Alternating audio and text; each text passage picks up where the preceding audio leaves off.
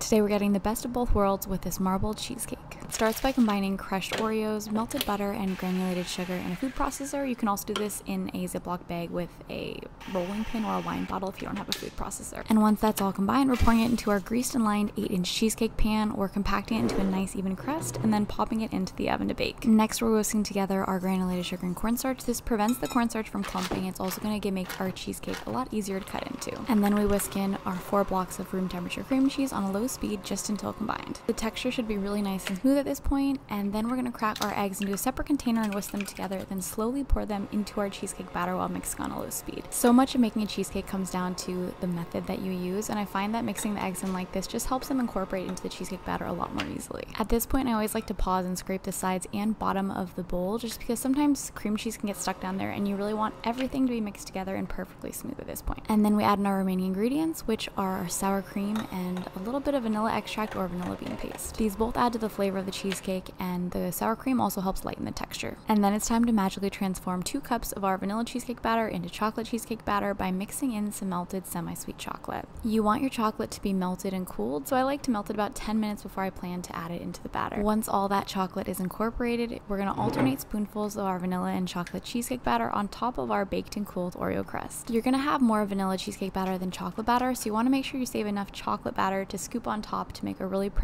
pretty marbled pattern like this. And then it's time to bake our cheesecake. I really like to bake this using the low and slow method, which takes a long time. It's a very long cooling process, but it gives you a perfectly smooth, crack-free top, and it avoids the center kind of sinking like you can sometimes see on certain cheesecakes. And while it may take a while, it's still super easy and it's totally worth it. It gives this cheesecake such a delicious texture. It's rich, it's creamy, but it's also somehow a little bit fluffy. It really is just so good.